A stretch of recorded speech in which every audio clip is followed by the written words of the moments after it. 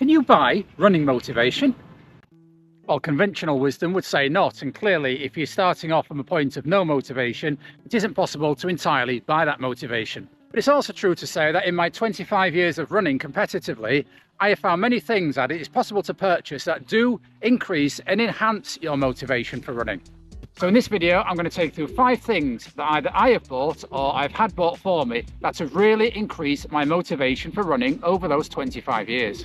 And as a bonus at the end, I'm going to take you through one thing that is absolutely free that I have also found a massive influencer for improving running motivation that won't cost you a penny and you can enjoy from next Saturday. So there's a clue there. So the first thing I bought that greatly aids my running motivation is my Coros Pace 2 running watch. So for around 20 years, I've worn various Garmin devices, but this year I switched to Coros. What I like about it is the huge amounts of data you can get and study and analyse after every run. Comparing pace, effort pace, running power. I just really enjoy that aspect of Coros. The charge lasts for ages and it's really lightweight on the wrist. And to complement the Coros watch, I have the Coros heart rate monitor because collecting heart rate data has always been very important to me in my running. Now these things haven't always been in running, obviously. I remember when I first started doing my first ever run of 2 hours, and I had no idea how far it was. So that afternoon, I jumped in the car and drove the whole route. I remember Dawn didn't used to put strings on maps. Yeah, that's right. And then measure it against the ruler to see how far you'd run. Yeah. But watches these days can do all sorts. We can track our sleep, HRV status, what it thinks our running potential is at the minute. So the first thing I bought, I found really motivational in my running, is my Coros sports watch. So we hope you're enjoying this video. If you are, please give it a like, and if you'd like to see the rest of our running adventures, please consider subscribing to the channel. We upload twice a week.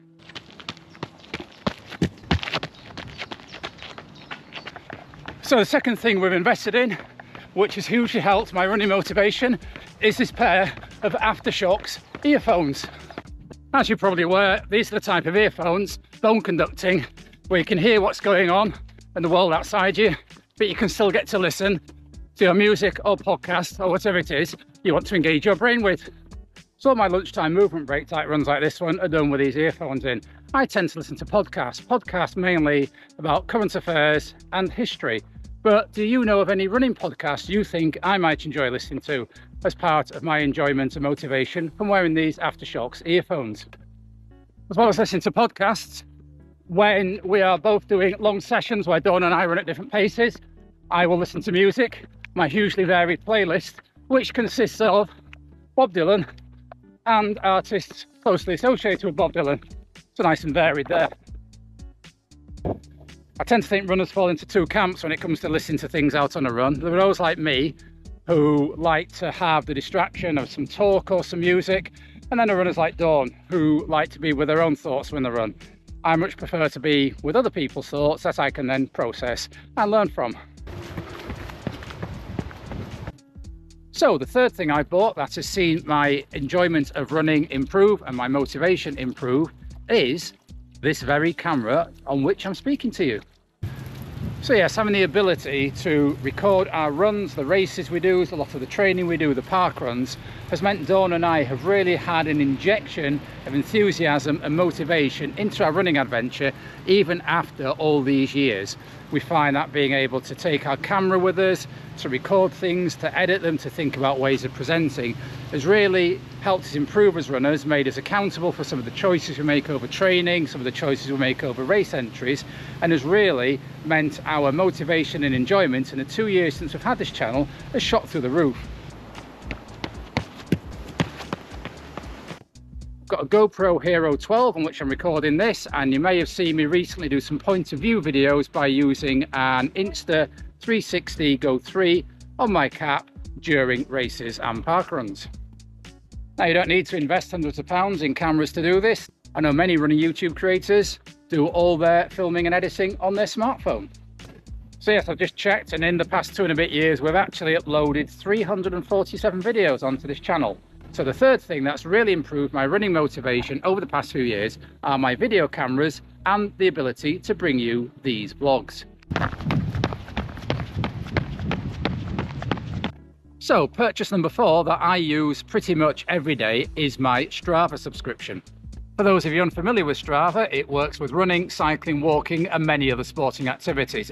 It allows you to see your training at a glance, day by day, week by week, month by month, or even year by year. It allows you to track progress across that time. You can look at something called matched runs, where you do a particular route several times and it tells you whether you're getting quicker, you're slower, what your effort was in comparison with each run. It obviously allows you to track mileage across a training block, across a month, across a year. There's also something called a Strava Club, where you can join a particular group of people and aim to get as high as you can on the leaderboard each week.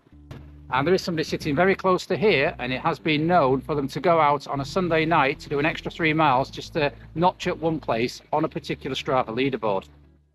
And another thing about Strava we find motivational are the little fun segments you can create, or other people have created. A segment is just a random piece of a course. It could be between a lamppost and a lamppost, a street corner and a street corner. Somebody creates a segment out of it, and then you can compete on a leaderboard to see how far you can get up overall in your gender or in your age category.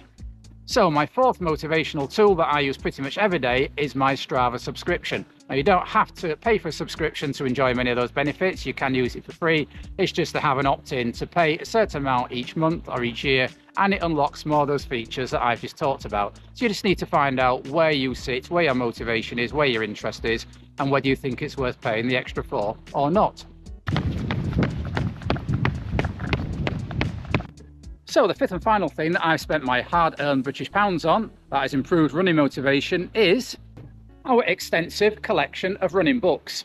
Now, I'm not going to take you through every book in our collection. I'm just going to highlight 2. One is one we bought more recently, and it is called Run Elite by Dr. Andrew Snow. So what he's done is taken years of research of running and he's condensed it into a really engaging, really punchy and really thought-provoking book. Not just on training, but the psychology and the history of running too. So for me, Run Elite by Andrew Snow really ticks all the boxes. We've listened to the audio book and we've gone and bought the physical book too. We'll keep turning back to it for information and inspiration. And the second running book I want to highlight is one that really, I would say, out of anything I've ever read, has provided me with the most motivation, and that is The Long Hard Road by Dr. Ron Hill. So about this time last year, I made a video on why I consider Ron Hill to be the greatest distance runner who ever lived. And his book, when I read it the day before I did my first marathon back in 2001, made me realise that you can run every day, you can give everything you have to the sport, whilst fitting it around a normal life, a full-time job and a family. So The Long Hard Road, parts 1 and 2 are really, really hard to get hold of now. You have to pay quite a lot on auction sites, but I made sure I've got my copies of both of those books. And one of the biggest inspirations and motivations in my running has been those 2 books by Ron Hill, The Long Hard Road, Part 1 and Part 2.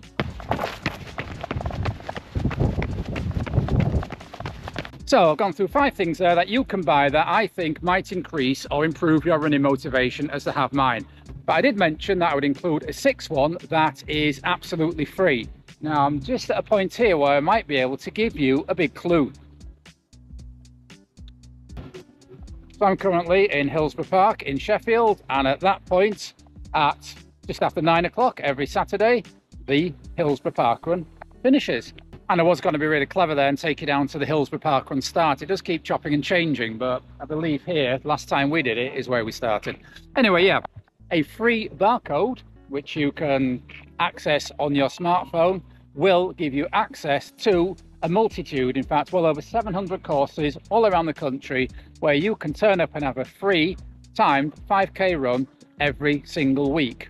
Now, those of you who follow Parkrun, there's been a lot of noise this year about various decisions made by Parkrun HQ, and we all have our views on those, but in its essence, Parkrun is a group of volunteers, group of communities meeting in a park every Saturday and putting on a run for people of all abilities and all shapes and sizes. So Dawn and I have found as our running has changed over the years, as we've had periods of injury, periods where I've not been so fit, that being able to do regular park runs for us all around the country has been a massive step in keeping our motivation levels high over the years. So, hope you've enjoyed that video where I take you through 5 things I've spent money on, or had money spent on me, and 1 thing that is free that can keep motivation high. Now, as I said at the beginning of the video, you can't buy motivation, you can't print off motivation, you can't put motivation around your ears. But what you can do is engage with these things that will improve your motivation and make your running better and more consistent, and hopefully more enjoyable as you go through your running life.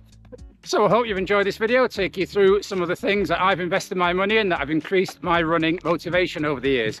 If you have, please give it a like, and if you'd like to see our races, park runs and other training tips videos, please consider subscribing to this channel. It's absolutely free and you get to see when we've uploaded a new video. So until next time, keep on keeping on. Keep on keeping on.